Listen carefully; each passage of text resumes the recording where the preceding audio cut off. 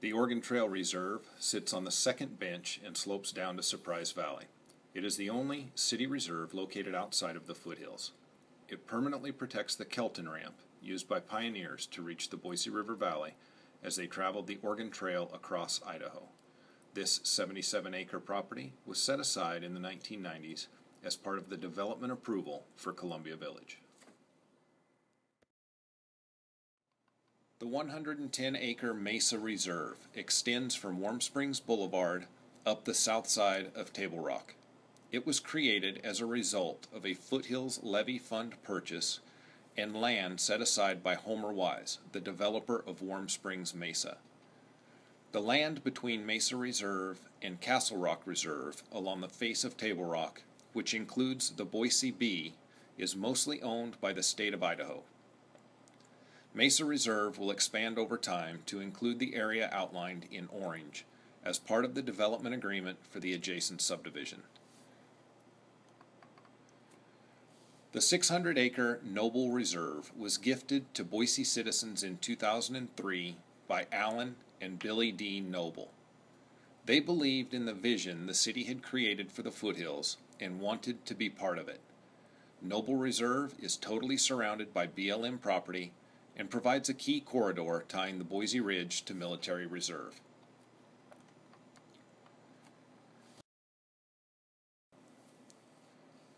Nearby, we find Castle Rock Reserve, preserving a place the Shoshone, Bannock, and Paiute tribes frequented for its geothermal hot springs and creeks.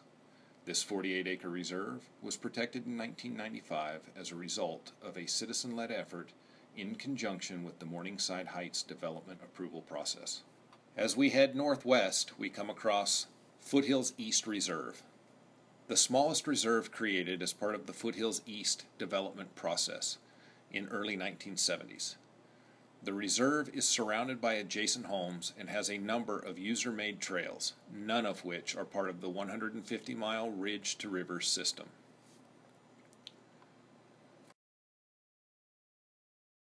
We come across the 734-acre Military Reserve, aptly named because of its use as a military training ground for nearby Fort Boise.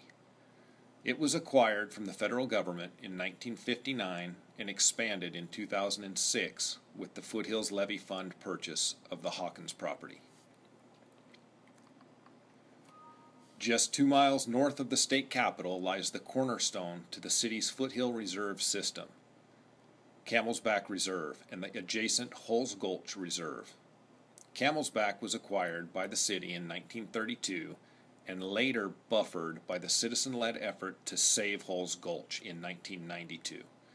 The Foothills Learning Center is the hub of Hulls Gulch Reserve, engaging 10,000 school children annually in outdoor education lessons and hosting outreach events for the general public. On the other side of Bogus Basin Road lies 260 acres known as Hillside to Hollow Reserve, the newest addition to the city's reserve system. As this land changed hands over the last 10 years, the city was in continued negotiation with the various landowners.